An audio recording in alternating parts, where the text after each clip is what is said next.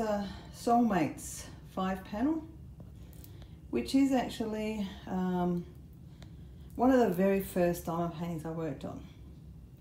This I gave to my son for Christmas last year.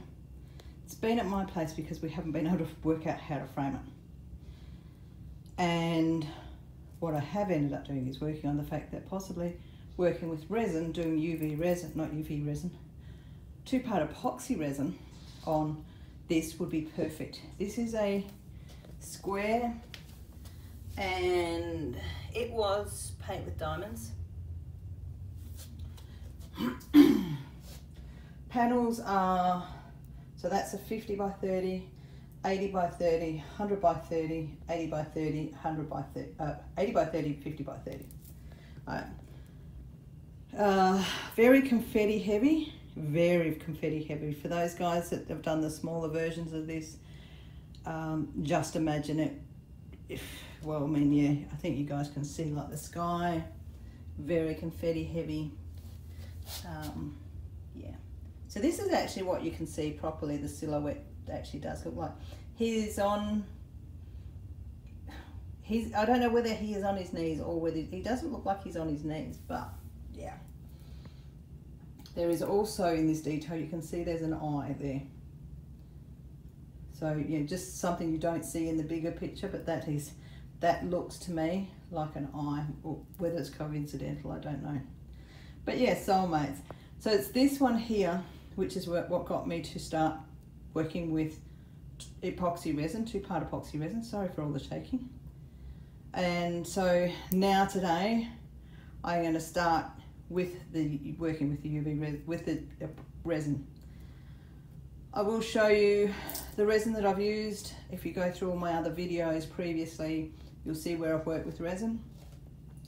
I am going to be working on panel E and panel A first, because those two I can fit on my craft table in one go. B and D, these 2 panels, I may be able to do in one go as well. But the overall process is these will get 3 coats of resin each on them. So this one will get a coat of resin, 3 hours later a second coat, and then 3 hours later the 3rd coat. So that is, each process is going to take, so that one and that one, 6 hours.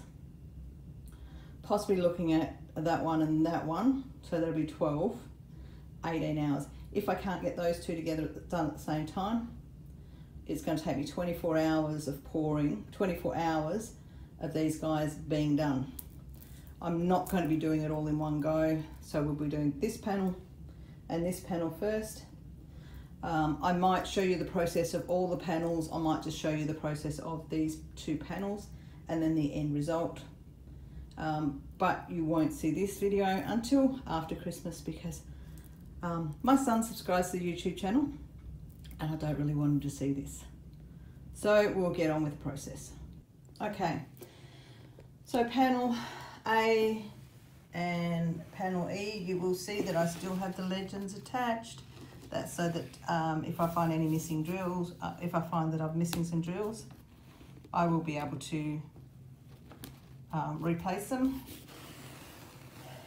What I need to do is go through and brush this, look for any missing drills, and then the table that I've got them on will need to be leveled. I do have butcher's paper down, but I will be putting painter's tape down to protect the sides, or actually stop resin getting on the side, so that when I cut it, it will be a clean, even cut. But yeah, I'm going to level this up, and I use my phone as a level, so you won't see that process. When you do see the next process, it will be putting the resin together. Okay. Next steps. One is gloves. I have to wear gloves with well, you're supposed to use gloves with everything when you deal with resin, whether it's UV, 2-part epoxy. I am a naughty person and I tend not to. But when I'm using big quantities like this, I know I'm going to get resin all over my hands. So I need to protect them because this can be a messy process. Putting on 2 sets of gloves because when I get through all the mixing, I will find that I will need to take the glove off, take my gloves off and work with a clean set of gloves. I have tools for this measuring jug. Right, now this is all taped down, level. I have 2 pairs of gloves on, two sets of gloves on, and now to measure it out. Last time I worked on a resin, I did Baby Groot, and he was only like a 35 by 40 I do, or a 30 by 40. I use 75 mils of each, and I'm going to need actually a lot more than this. 100. So I'm going to need 300 mils of each of the resins. Instead of measuring them all out together, go all out into different cups, do have a big measuring cup and measure out 300 of each straight into this cup and go from there. So I am using, oops, yet again, art resin. I have marked them A and B so that I can easily identify them, because once you start pouring resin, the bigger print on these just makes it so much easier. And because this is a messy process. Okay, so 300 mils, which I'm not really happy with. I'm going to go 350 just to make sure.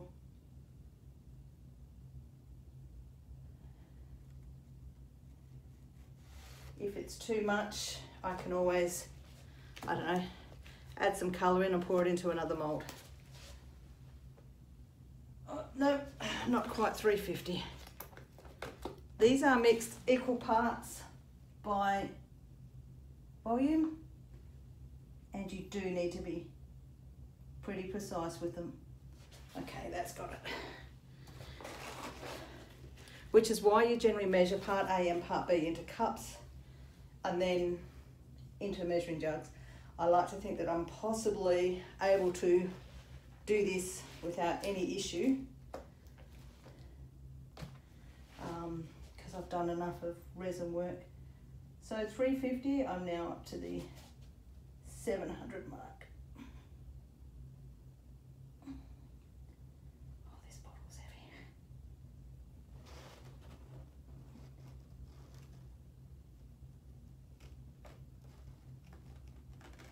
And there we go. Right. Woo. This requires, they say with resin, to mix it for until it's clear. You do see that there is a bit cloudy. When I start mixing it, it will get cloudier. Art resin, actually, the company has a time of 3 minutes. There's a recommended time. So, hey Google, set timer 3 minutes. 3 minutes, starting now. Okay. And with resin, always make sure you scrape the bottom and your stirring stick to make sure that everything is mixed up. And I'll come back to you shortly.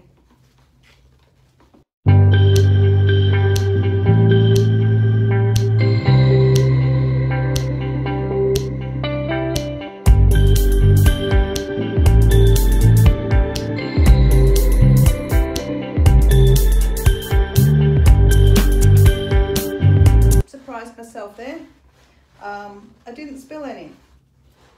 Okay, so that's actually a silicone mat. It's a silicone baking mat. You will see there is bubbles in this. The bubbles will come out. I've got to pour it on both of these, and I will push it through. And while I'm pushing this around, I will be making sure I watch for any drills that pop off. I have a 45-minute work time here. It won't take me 45 minutes, but what I will do, I'll start pouring, and you guys can watch me do it quickly.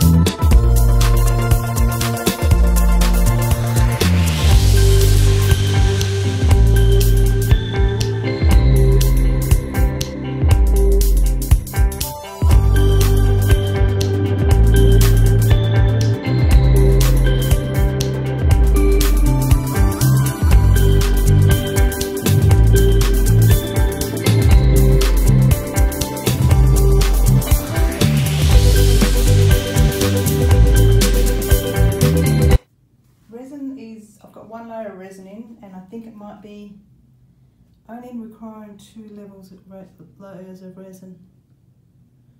The resin does take the sparkle out, and you can already see that the sparkle is gone.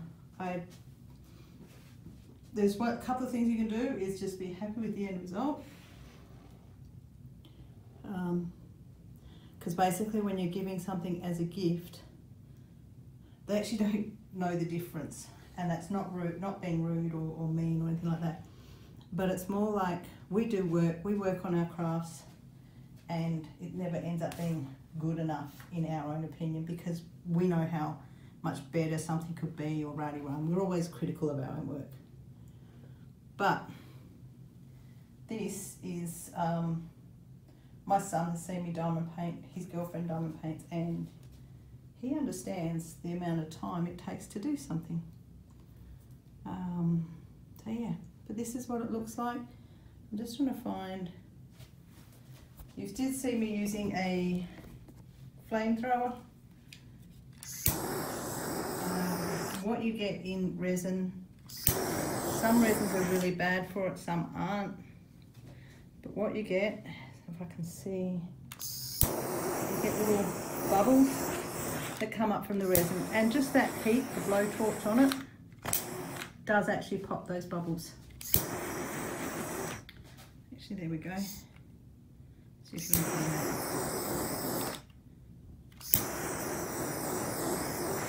I don't know whether you're seeing any bubbles popping or not.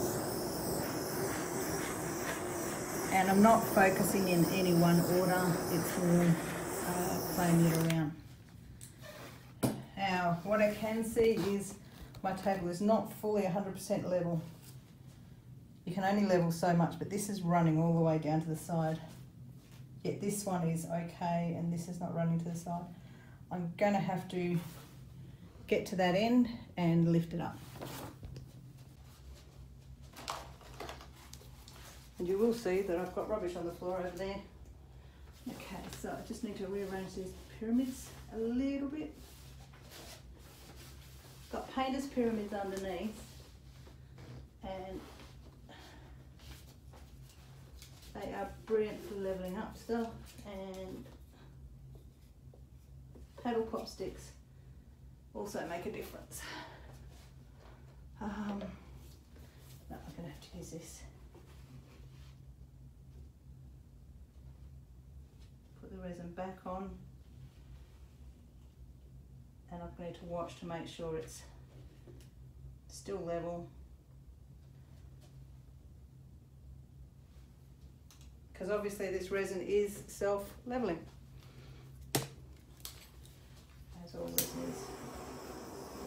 torch on that.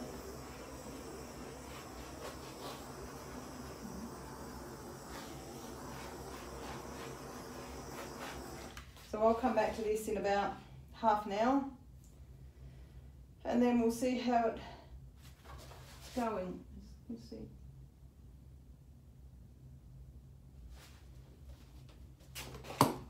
Okay, it's been 2 hours. So the resin's on here and you can really see the reflection from the window, but you see that? Yeah. They didn't stay down.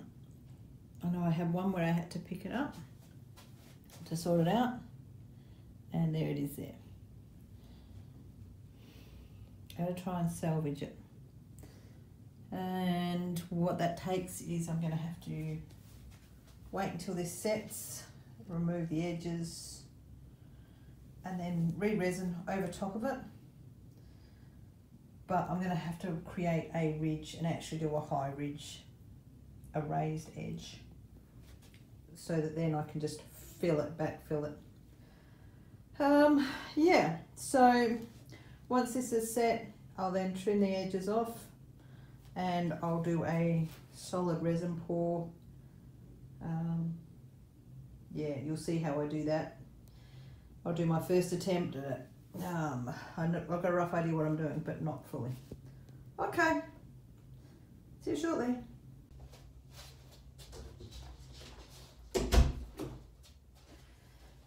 Okay, now this has been 5 hours, 4 or 5 hours. What I'm doing now is lift the tape, because I need this tape off for the next step. This will, in the main part, if I got out, hang on. So this will actually peel off the resin that's on the outside of the diamond painting, leaving the resin on where we want it to stay on. Now this is still soft, which gives me the ability to pull this away without affecting too much. Okay, now straight into the bin. What I will do is what softens the edges is I actually do heat the edge to soften it a bit. Okay, so watch me go through this process.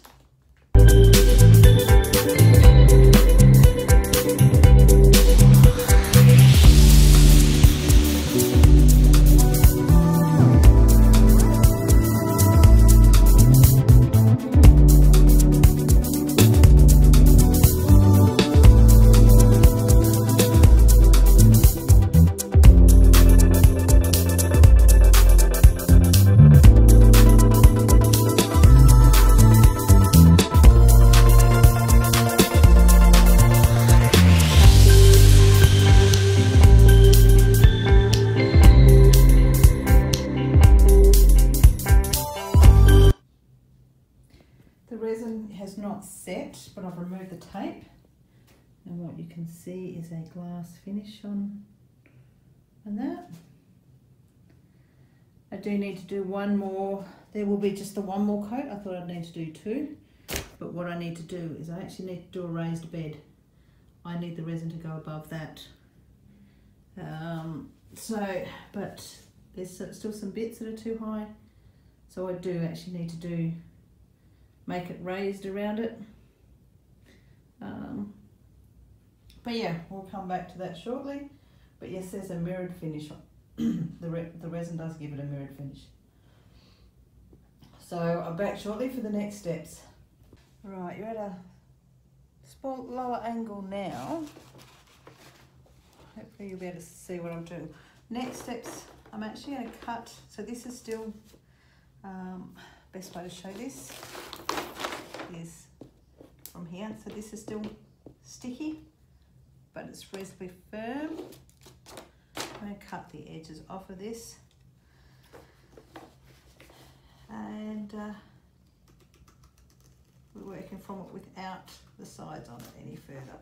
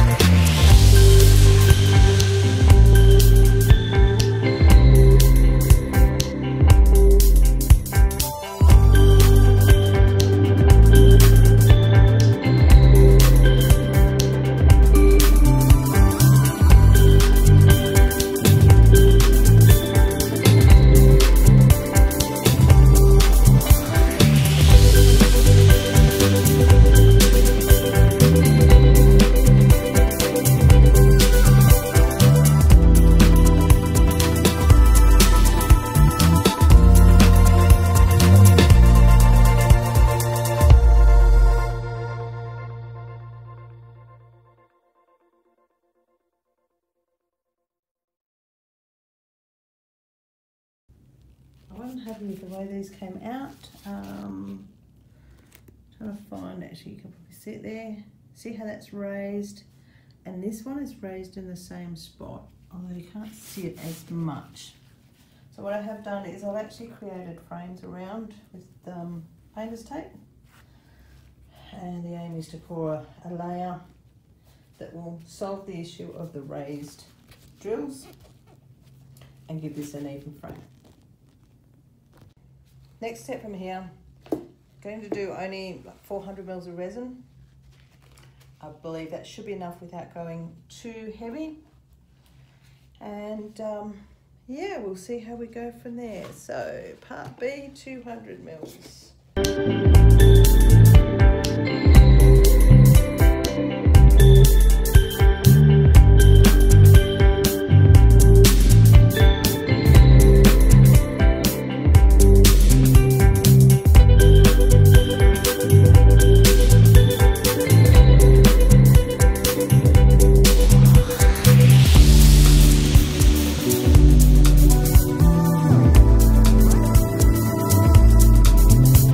Resin's being mixed for 3 minutes. I'm going to pour half in here.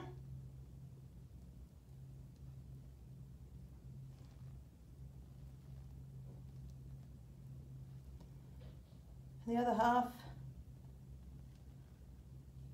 And the other one.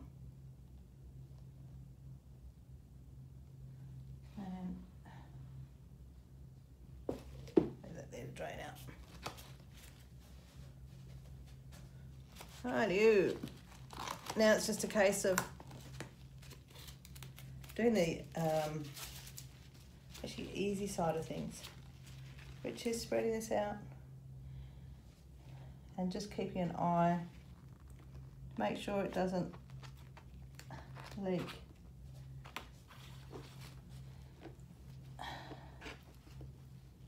Spread all the way out. It's not a thick layer, but I need to make sure it goes all the way around the edges. I don't believe it will run out the sides. I've got it fairly well taped, but definitely need to make sure it goes everywhere. Very edges.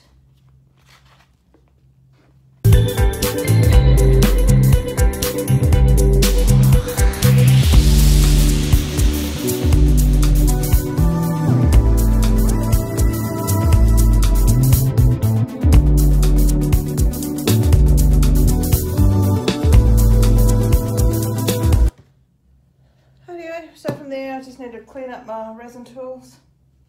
That's actually simpler than the other way. So yeah, I'll come back and check the resin in about half an hour, make sure everything's still sitting nicely, and pop any bubbles that may have risen to the surface. So I've taken 1 inch off. There's the tape. So what I've got to do is take the rest off. So this is where it's as I want it to be. I will flip you around and you can watch me cut the tape off.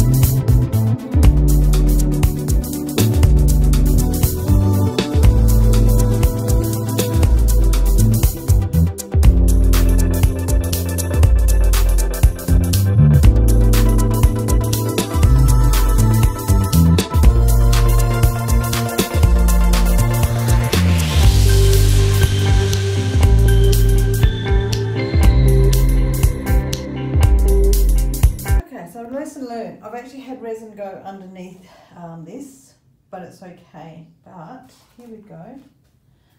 Still have got a bit of a raised bit up there. But this is it. Still got, that's at the back, I can sort that out. But because the resin was wet, well, not wet, but it was soft, I was still able to cut down the sides. So you can see a bit of light. Hang on, let's see if I can switch. See a bit more reflection off it, so you can see the high gloss on that. Hopefully I'm not making you seasick. So what I'm going to do with this one, I think I'm going to have to leave this set for another half an hour or so, and then I'll come back to it. Okay, so part A. Let's get part A out of wraps and speed this up.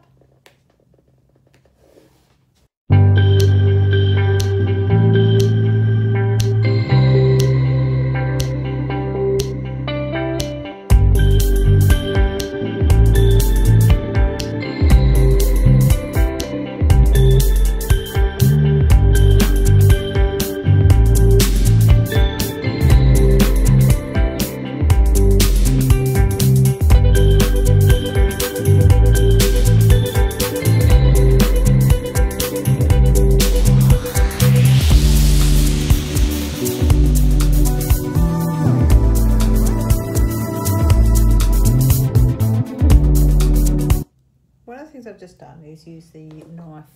Now this has got where are we going? This has got resin on it, and the resin is still pliable, which means I'm still able to cut it, which is why you need to watch your timing. If I had left this probably another half an hour, I wouldn't have been able to do that cutting, but I'll get back to it.